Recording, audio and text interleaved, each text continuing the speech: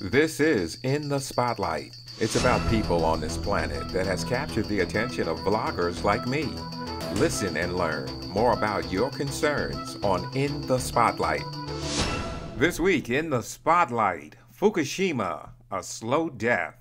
On March 11, 2011, the Fukushima nuclear disaster was set in motion from an earthquake tsunami.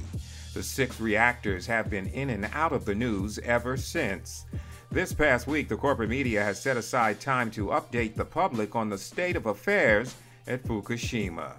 Test levels of radiation are alarming and very dangerous. The General Electric design reactors are maintained by the Tokyo Electric Power Company, and both have yet to find a solution to the problem of highly contaminated water being released into the environment every day.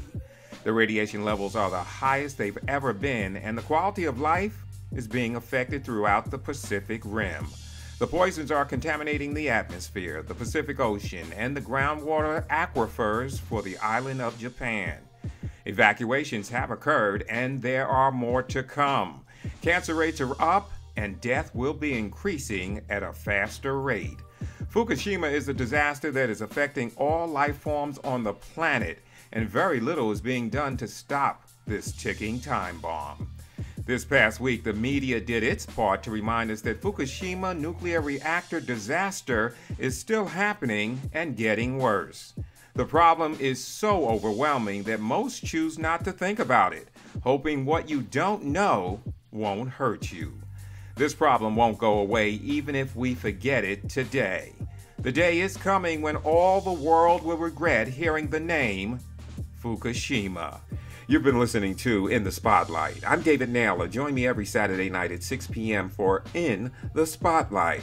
Don't forget to subscribe, like, and share what I do. Also, check out the 1 Minute News Monday through Friday at 6 p.m. And finally, view the series Countdown to the Collapse. All this and more on my YouTube channel, or go to GetReadyProductions.com to find out more about my mother's book that I published entitled Mom Said, a Little Book to Grow By. And if you need a refresher course on resume writing, job interviewing techniques, and time management, be sure to check out my course, Skills to Pay the Bills.